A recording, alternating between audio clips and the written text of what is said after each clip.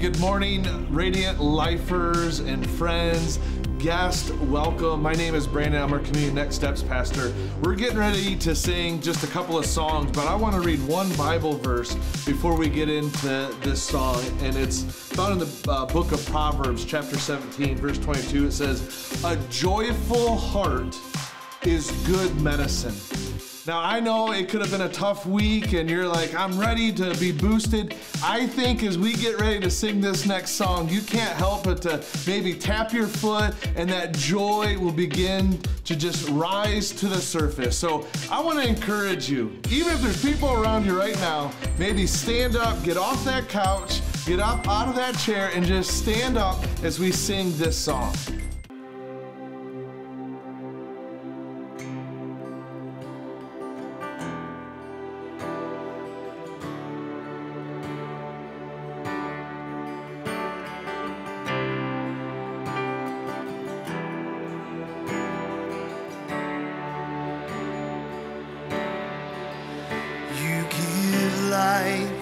You are love, you bring light to the darkness, you give hope, you restore every heart that is broken.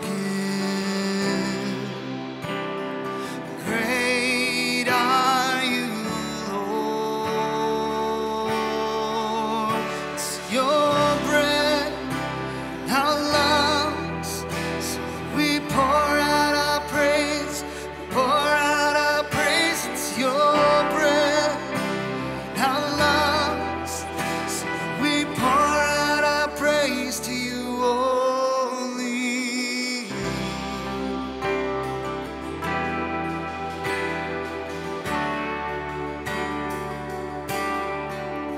You give life, you are love.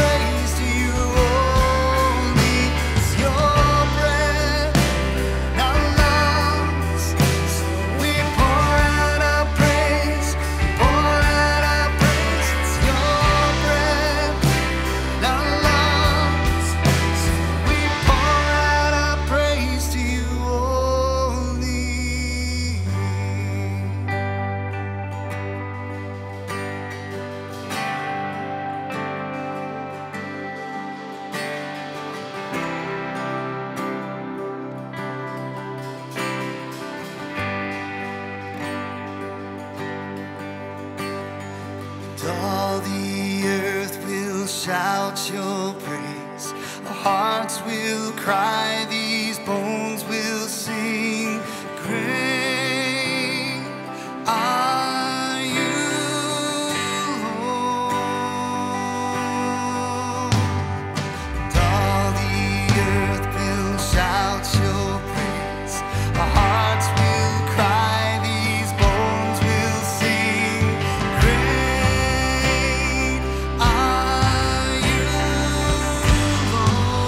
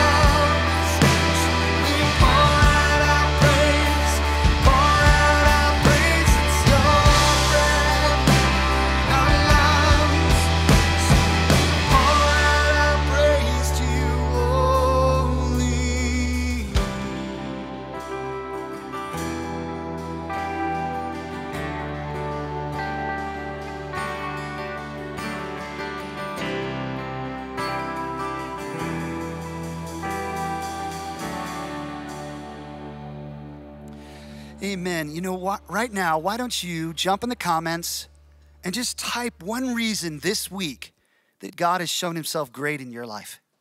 Just one way that he's shown himself great. And I know we should see the comments just stacking up because we all have at least one or even more ways that we could say, God, you've been great in my life this week. Lord, you've been great. You've done great things in my life. So just right now, just type that one thing, maybe a short sentence of how God's shown himself faithful to you.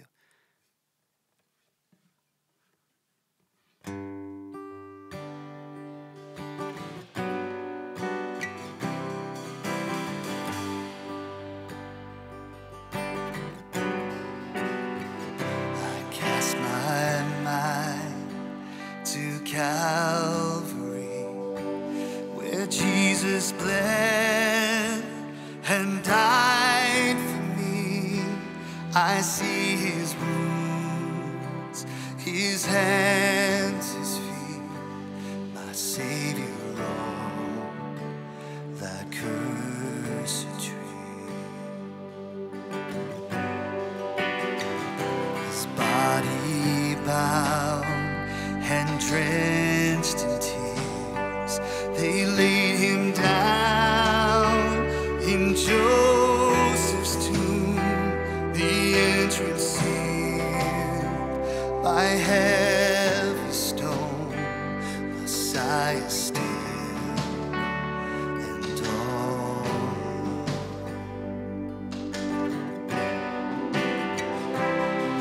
Oh, praise the name of the Lord our God. Oh, praise his name forevermore. For endless days we will sing your praise, oh Lord our God.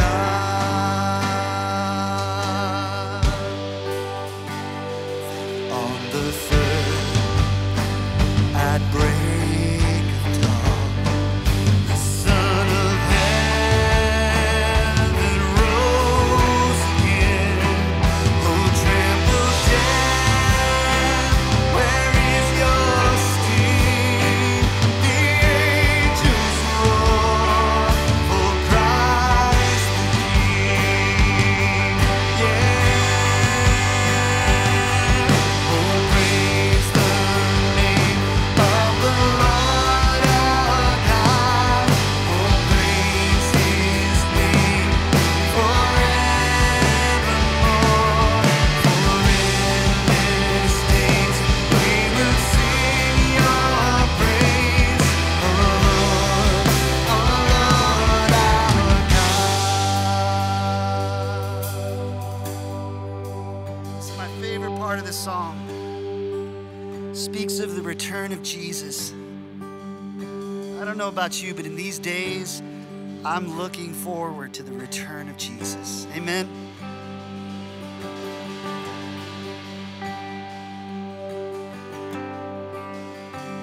He shall return in robes of white.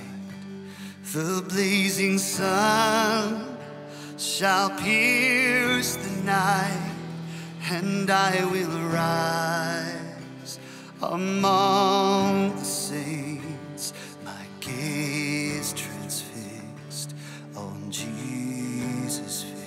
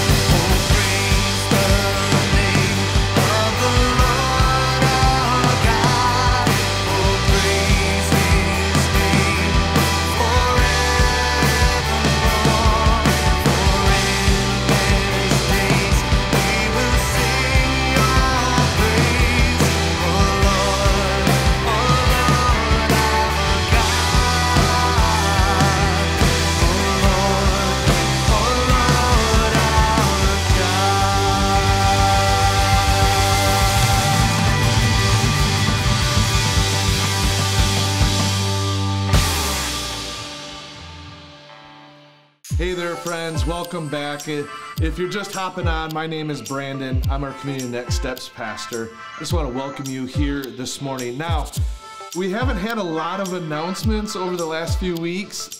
This week, we have a mouthful, so please hang tight with me. There's a lot of cool stuff that's happening in the next week, and so we just want to give you the information as we get it as well. Pastor JB hit a home run last week and just challenging us to sharpen our sword. And he mentioned just a couple of ways that we can do that. One of them is our Next Steps experience. You may have no idea where or how to get started with sharpening your saw. The Next Steps experience is for you. So you're gonna see a link here in the comments below to sign up for a Next Steps experience. It's 4 weeks long. It's gonna happen right after the service, starting in August. So it'll be the first 4 weeks in August. It'll be a completely online experience, and I fully believe that God is gonna reveal himself to you during that journey.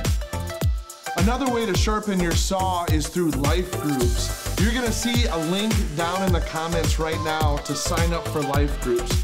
So I wanna encourage you to head over there. It's a very easy form. It's your first, last name, and an email. If you're signing up with your spouse, please sign up separately. That way I can keep track of numbers a little bit easier. And I'll be in touch with you this week to give you some more information. Hey, this next announcement I am super excited about. This Wednesday, just in a few days, we're gonna have Worship Wednesday live here on location outside here at Radiant Life Church. It's gonna be at 6 p.m. Bring a lawn chair. We're gonna exercise social distancing. I am so excited to see you guys. Come here. We're gonna sing a couple of songs. Pastor Ryan's gonna bring a devotional thought, and we're gonna have our first live worship experience outside here at Radiant Life. I cannot wait to see you guys. Hey, church family, I appreciate you so much, and just how you have made God first. And this whole offering tithe thing, depending on your church background, it can seem awkward. I get it. I really do. But this honestly is a faith and trusting in God. We have faith and trust in him that he's given us positions to earn money, to be able to put food on the table sort of thing. And all God asks for is just a little bit in return. And so thank you so much for your giving. We have several ways that you can give. You can do it the old-fashioned way with snail mail, and you can put it in the envelope, 907 North Nottawa. Put that stamp on there and throw it in the mailbox. Another way is you can head over to the website, and there's also an app called Tithely. That's the way that I give. You can also set it up for reoccurring giving. So you can almost set it and forget it sort of thing.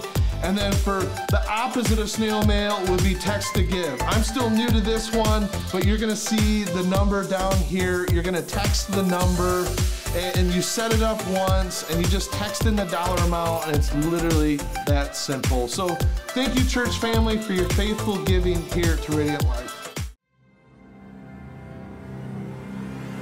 All day, every day, an invisible war rages around you. A cunning, devilish enemy seeks to wreak havoc on everything that matters. Your mind and emotions, your family, your future. But his reign stops here, right now, with you.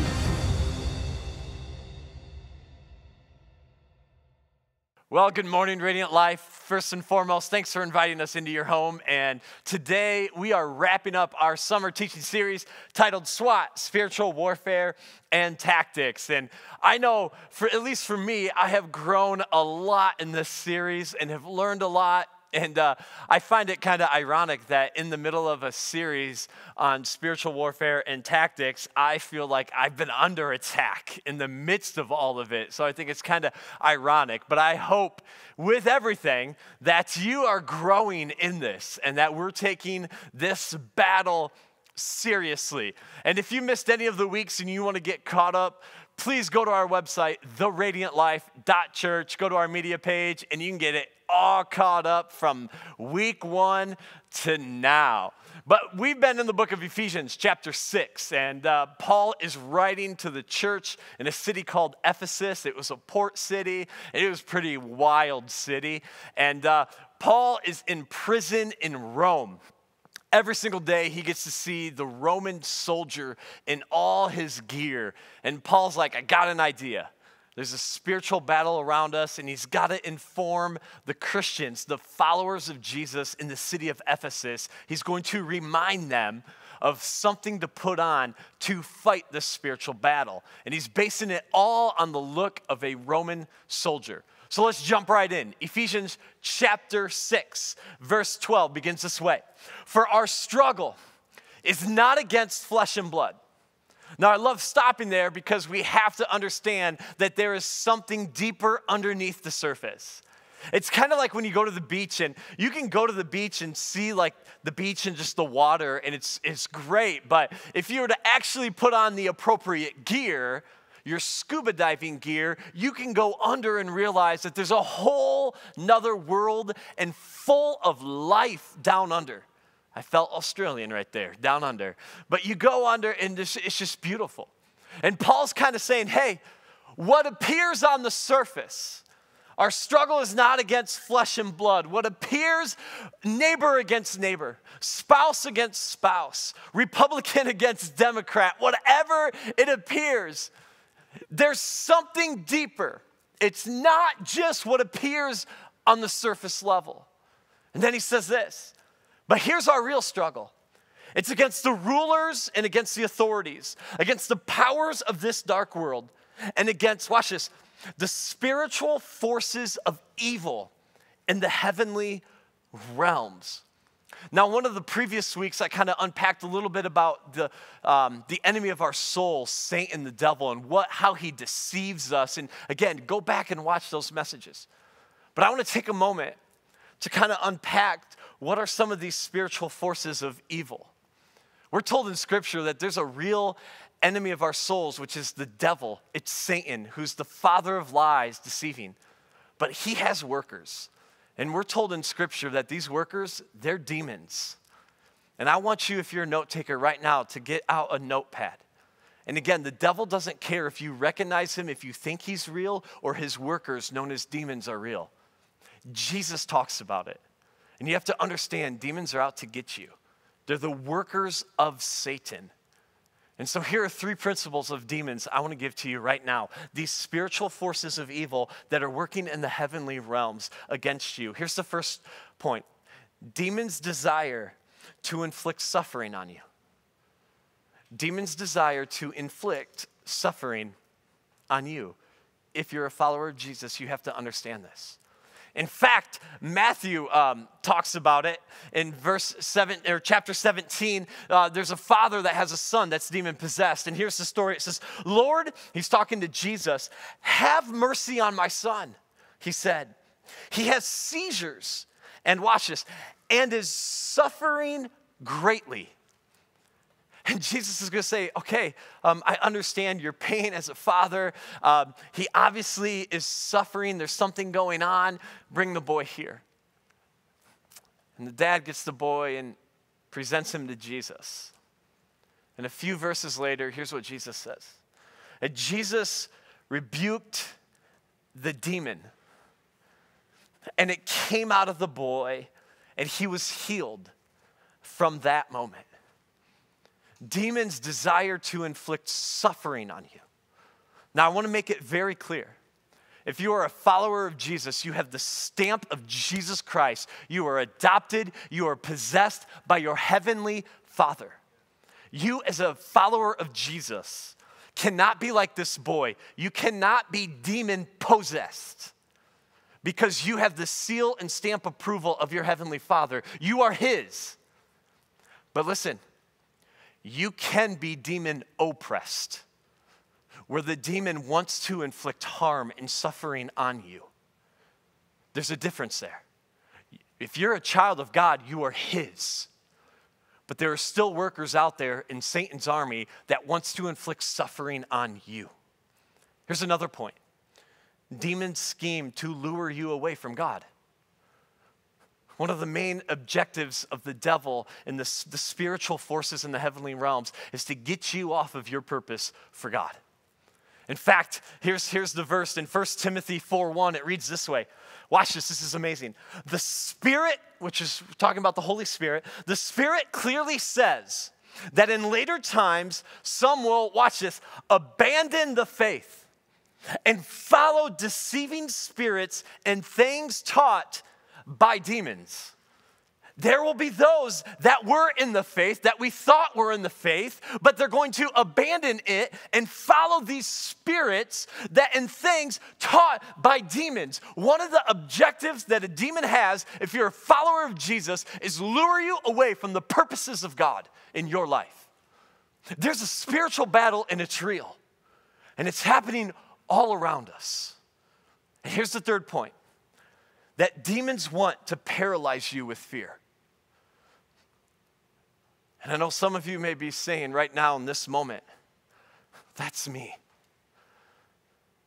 This whole season that we're in, just life and just, I'm fearful. Let me give you a word of encouragement if you're facing fear this morning.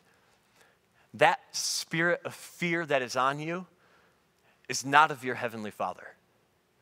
In fact, 2 Timothy says this, for God has not given us a spirit of fear. That spirit is from something else and it's anti-God, it's of the devil. But the Spirit of God has given you power and love and a sound mind. The devil is after us. And we have to understand that. And Paul is writing to those first century followers of Jesus saying, wake up, wake up. There is a real battle happening. And we got to understand that it's not against flesh and blood. There's deeper spiritual things happening that you and I just cannot see, but we have to understand it's real and we have to come up against it. We have to come up against it. And so Paul continues the rest of his verse. He says this, remember, for our struggle is not, it's not, you need to highlight, circle that in your Bible. It's not against flesh and blood, but against the rulers, against the authorities, against the powers of this dark world, and against the spiritual forces of evil and the heavenly realms.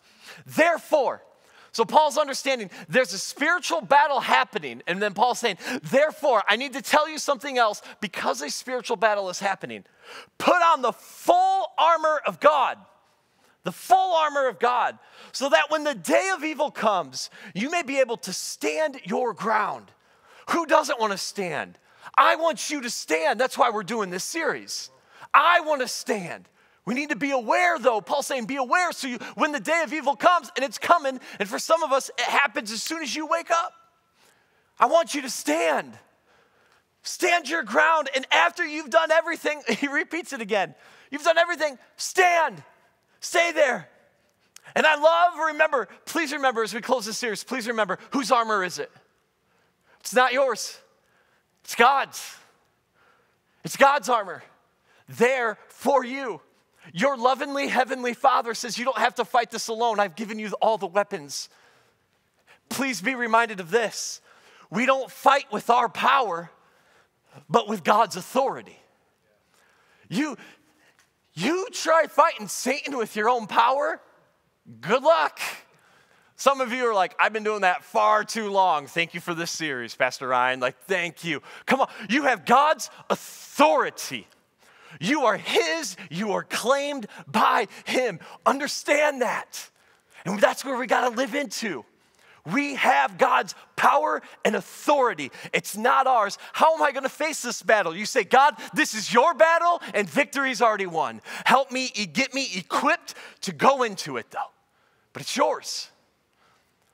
Oh, I'm preaching this morning. I'm preaching. Here we go. And my watch is saying I'm preaching too. So here. All right. Paul continues. Stand firm then. Stand firm then. And this is where he gives you the entire list of the Roman soldier's outfit, but puts a spiritual twist to it. Stand firm then. And we've talked all about this armor so far. With the belt of truth buckled around your waist, with the breastplate of righteousness in place, and with your feet fitted with the readiness that comes from the gospel of peace. The gospel is the good news. It's the message of Jesus Christ of peace. In addition to all this, take up your shield of faith with which you can extinguish all the flaming arrows of the evil one. And take the helmet of salvation and the sword of the Spirit, which is the word of God, which we looked at last week. And pray in the Spirit on all occasions with all kinds of prayers and requests. With this in mind, be alert and always keep on praying for all the Lord's people. And I know some of us, you may be saying, Ryan, am I alone in this? Like, I've been battling and battling. Hear these words. We are in a spiritual struggle. All of us. Satan and his workers want to lure you away from God. Every day, flesh, spirit battles are happening in our lives. But take heart. I want to listen, lean in right now. Lean in for a moment. But we are not alone. What you're facing, someone else is probably facing. And you're not fighting this battle alone. God is with you. God is with you even though you may not feel like he is. God's promise will always be yes and amen. And he promised you as a follower of Jesus, he's with you. He's with you.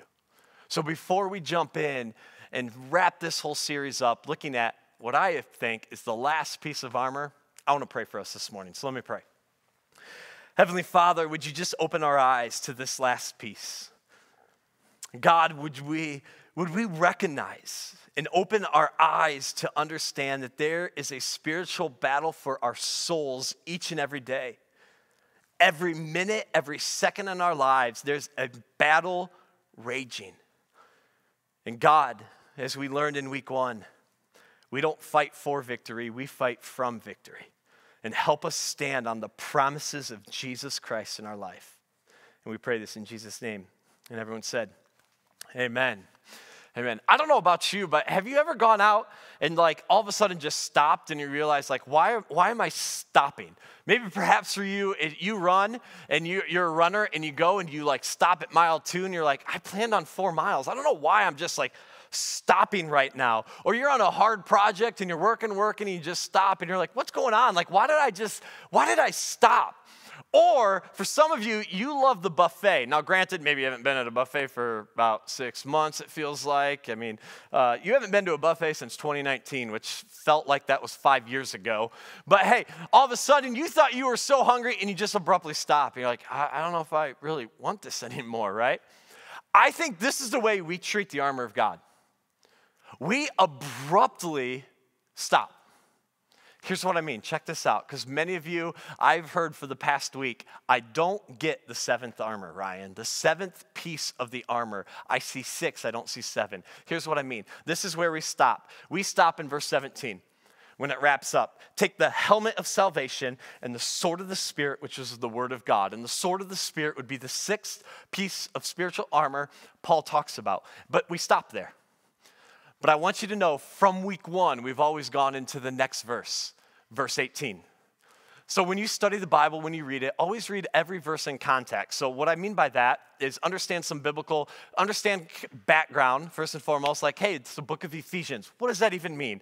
Oh, Paul's writing to a church in Ephesus. But also read in context. Read what's before your chunk of Scripture and what's after your chunk of Scripture. And check this out. The problem is we stop here. But Paul doesn't stop here. Look how verse 18 begins. And he's adding something. He's like, I'm not done. I know I've given you 6 pieces of armor, but I got a 7th. I got a big and I need you to do something else. You have the armor, and there's something else you got to do with the armor. And here it is. Pray in the Spirit. We have to pray. Prayer is our 7th piece of armor. And look what he says. On all occasions, with all kinds of prayers and requests, with this in mind, be alert And always keep on praying for the Lord's people. Be alert. That's what this series is trying to help us. Be alert that a spiritual battle is going on. But look at this. Here it is. Here's what's interesting. Super interesting.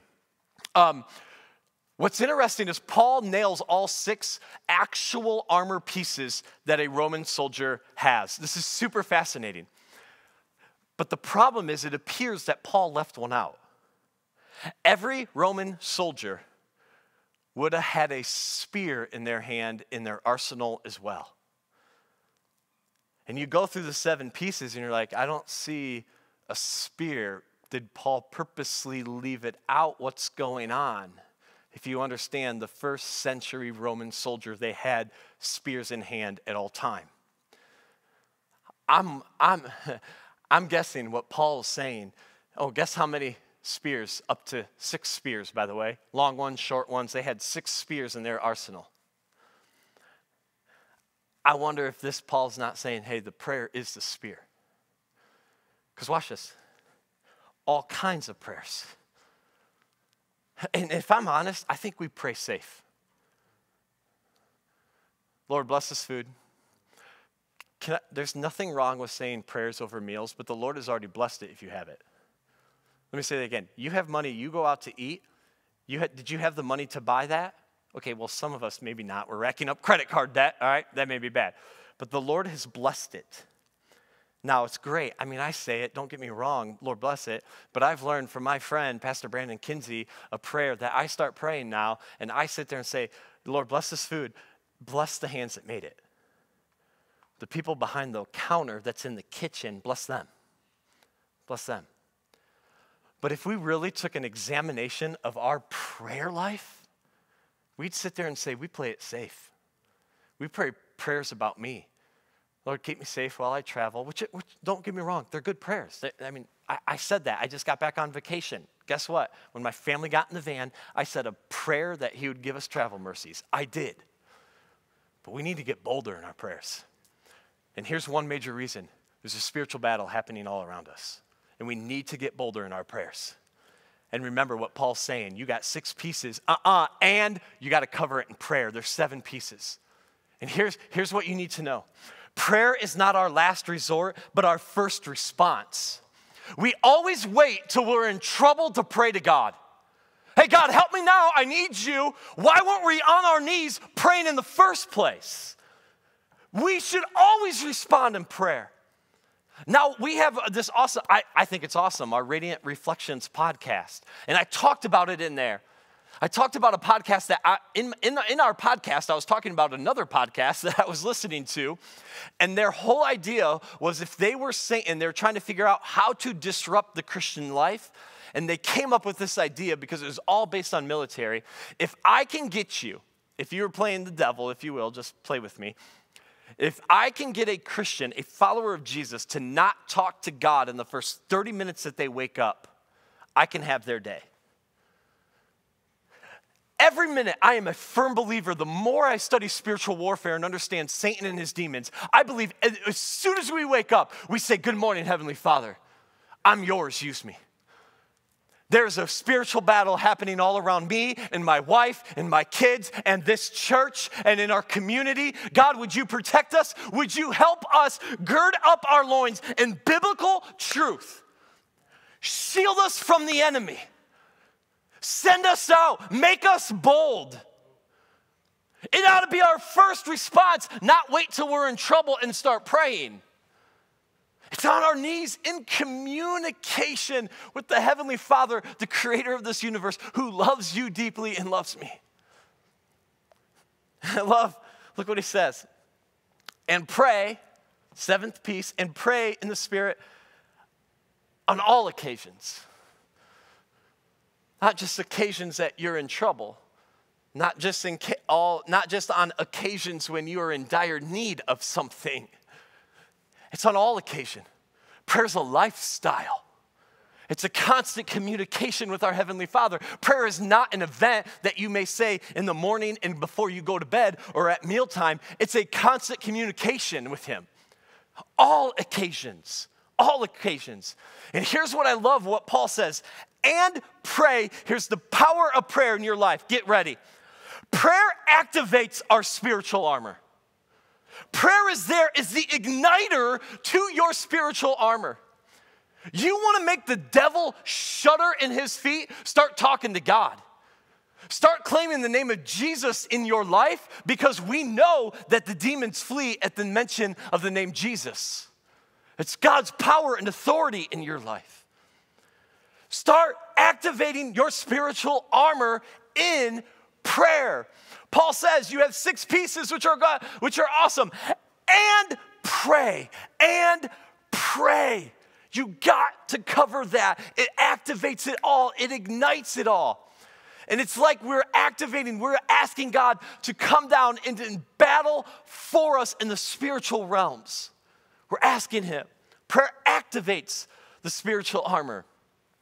I don't know how many of you love baseball. I think baseball is beginning to a little bit fade here as the American pastime sport, as maybe football and actually soccer's on a significant rise here in America. But Billy Sunday, a former professional baseball player that turned evangelist, I love what Billy Sunday has to say about prayer. This is his quote. If you are a stranger to prayer, you're a stranger to the greatest source of power known to human beings. Just let that sit in for a moment. Your greatest source of power is prayer. It's prayer. Prayer is a vital and thriving part of your life. You will never experience spiritual victory unless you're on your knees in prayer. We got to pray. And I thought to myself, how do we have a message without giving you about 60 or 90 seconds right now in this moment to pray? So maybe some of us are watching this morning and if we're honest, we're like, Ryan, I haven't even said hello to God yet. And here it is, 10:30 in the morning. All I've had is coffee and I'm still in my pajamas eating a bowl of cereal on the couch right now. So we're going to throw a countdown timer on the TV like we did back in May if you were with us. And I'm going to give you right now 90 seconds. Cover your life in prayer right now. And then I'm going to close with another slide. But take 90 seconds right now.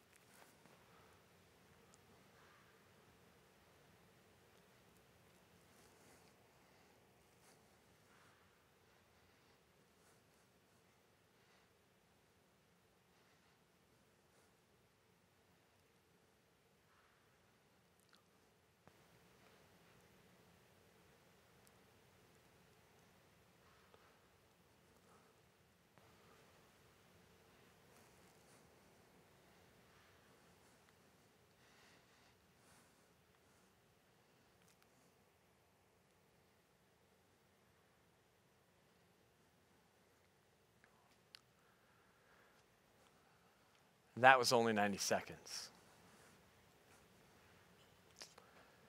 We got to do that all the time. When you're driving down the road, when you wake up in the morning, when you're at your desk in your cubicle, when you're talking with a coworker or a neighbor, you can still just be in prayer. And I know for many of you, that wasn't long enough for your spiritual battle that you're facing right now. Let's just fall on our knees and get into the presence of God, who has all power and authority. I want to close and wrap up this whole series with this statement. The way to defeat Satan is not to engage. Get this. because you can't do it on your own.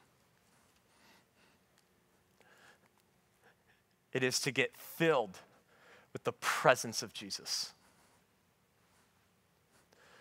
It's to absolutely get filled with the Savior of the world, Jesus Christ.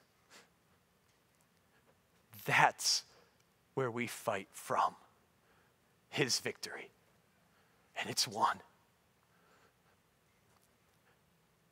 How are you going to get into God's presence? You got to get into it every single day. That's why you can't just wait from Sunday to Sunday. You got to feed yourself. You got to get into God's word. You got to get on your knees in prayer. And maybe for some of you, it's a sprawl, all out, face on the ground, weeping before God, pleading before him. Here's what I'm really excited about. Remember how we're wrapping up and the 7th piece is all about prayer. And I told us, I think we're praying too safe. The Christian life and following Jesus is never safe. It's never about comfort. It's all about God's calling. And his calling is always worried more about who you are than what you're doing. And you are a child of God first and foremost. That is your calling in life. So I'm excited next week in the month of August. This is going to be awesome. I mean, I can't wait for next week. We're jumping into a new series that's tagging into this idea of the power of prayer, and it's called Dangerous Prayers. Why dangerous? Because we're playing it too safe. Why dangerous? Because there's a spiritual battle happening all around us. We got to become a people of dangerous prayers. Where we're asking God to search me. We're asking God to send me. We're asking God to make us bold. We begin to pray those prayers. We're going to see the kingdom of God get ushered into our lives and see a ripple effect in our homes and in our workplaces, in our neighborhoods, and our communities for him. We got to start being a church praying dangerously. Not safe, not about us, but all about him. The one who saved me from my sins. It's going to be about you. It always will be about you. And I'm going to pray that your kingdom come on earth as it is in heaven. So the month of September, I'm already jumping ahead to fall. I'm ready for football. Please, Lord, make it come back. Make football come back. But August. We're going to wrap up the summer. Dangerous prayers. But don't forget, the way to defeat Satan is not to engage him. Remember, we learned in week 1, Satan does have some power. Remember that. He does. But it's to get filled. Get filled. Many of us, we're fighting battles and we have an empty cup. Get filled with the presence of Jesus. So every week so far, we've done a something up. You probably know what it is. Go ahead right now, throw it in the comments. You know what it is. Blank up. Throw it in the comments. Go. Some of you are like, I'm too nervous right now. I don't know. If I get it wrong, I don't want to throw it in. Hey, brothers, sisters, family, friends, we need to pray up. We need to pray up. I think this, honestly, they're all important. This is the one that activates it all. To be in an intimate relationship, basically eyeball to eyeball with God in his throne room. Say, you've got this. Let's pray up. So Heavenly Father, we want to get prayed up. We want to pray up. So help us be bold. Help us go big in our prayers. Help us to every day know that prayer's a lifestyle, not just an event, not just something we do in the morning and maybe lunch and dinner time. It's all the time. As Paul says, pray and pray in the Spirit on all occasions. All occasions, because there's a spiritual battle happening all around us. So Father, give us the power to pray in your Spirit. Give us the power and the boldness to pray dangerously. And we pray this in Jesus' name. Amen and amen. Wow. What an amazing teaching series, this journey that we've been on, and just S.W.A.T and equipping ourselves for spiritual warfare. And I want to encourage you, maybe even go back and rewatch any of these teaching series. Make sure that you equip yourself with all the pieces of armor. And just like what Pastor Ryan said, let's pray up. And with that being said, I am so excited for next week's brand new teaching series called Dangerous Prayers. I can't even describe to you how excited I am about this teaching series and just being in conversation with Pastor Ryan. So I hope to see you guys next week as we kick off Dangerous Prayers. Go and be radiant.